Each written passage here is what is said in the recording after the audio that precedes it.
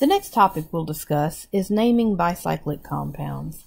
Now for my students, I don't normally expect them to be able to name bicyclic compounds, but since you may see this in Wiley Plus, I'm going to go ahead and cover it and cover it just briefly, okay? And we will see it in one of the labs that we perform in our actual laboratory, and so I want to make sure you're at least familiar with it for my students, okay? So bicyclic compounds contain two fused rings. In other words, we have a ring that goes, say, this way, and then another ring that may go, say, this way. Okay, so we have two rings that are fused together.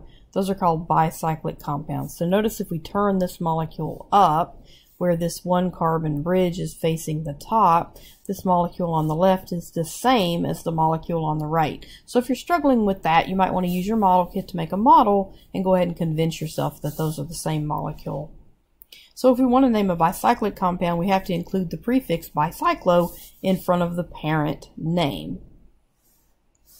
This is a fairly complicated process, and so I'm not going to go into too much depth with it. I really don't expect my students to be able to perform and do this on a test, but you may see it in Wiley Plus, and so I want to include it here.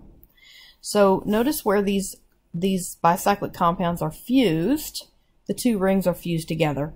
Those carbons where it's fused are called bridgehead carbons, okay? So there are three paths in this molecule that go away from the bridgehead, okay? So I've got the bridgeheads on the molecule I'm talking about in red, and then we have a one carbon path this way and two carbon paths this way, okay? So let's go ahead and look at this molecule down here on the left. Our bridgehead carbons I've highlighted in blue. We have a one carbon path to the right. Okay, I'll go ahead and change color on that. I'll say that's green.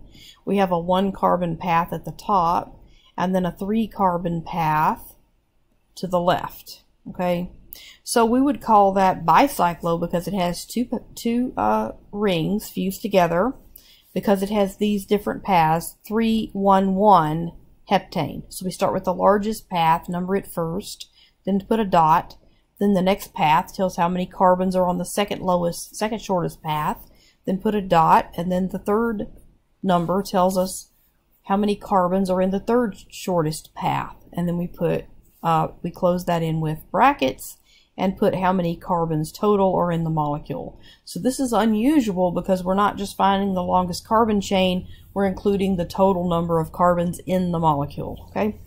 So that molecule at the top that we looked at here is shown here. Our bridgeheads I've highlighted in green.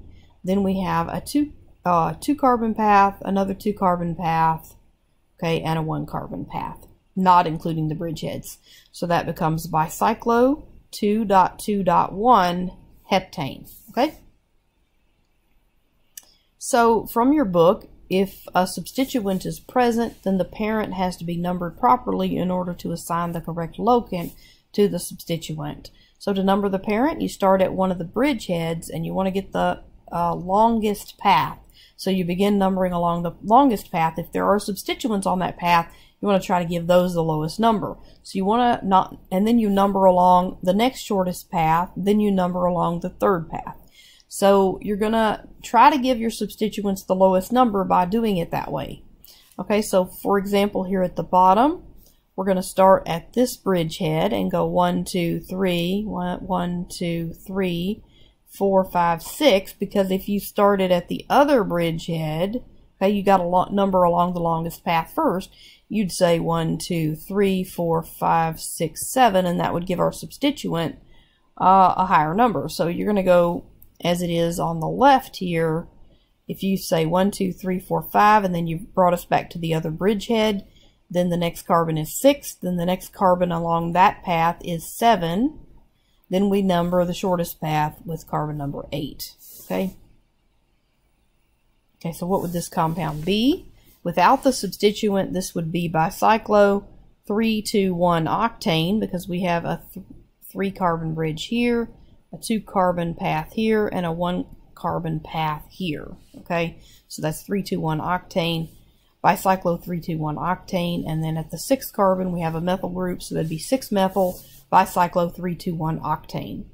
So I'm just going to do a couple of examples here to name the following compounds. Okay, so we have these two bridgeheads. Okay, so we want to give our substituents the lowest numbers possible, but we have to number our longest path first. We're going to number the longest path, then the second longest path, then the shortest path.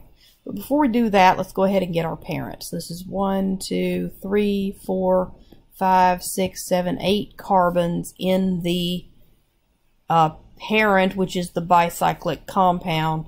So that's going to be bicyclo, and then some numbers, and then octane. Okay, because we've got 8 carbons total.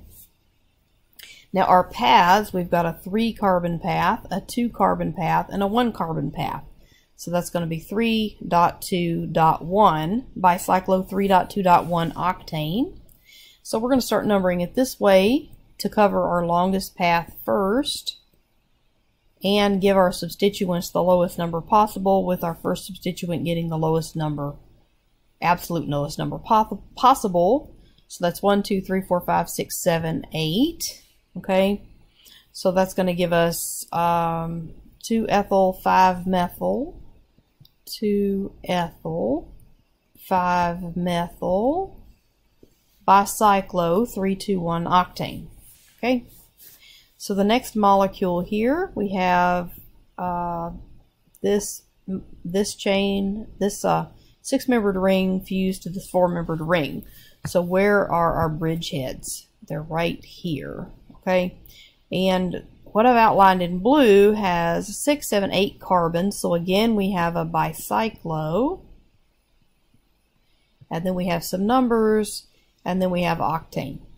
Okay, so we have to have 3 numbers in this bicyclic system to identify our paths. So not counting the bridgehead, we have a 4-carbon path and a 2-carbon path. Okay, so that's going to be bicyclo 4.2.0. That third path has no carbons because there's no third path. Okay, bicyclo 4.2.0 octane.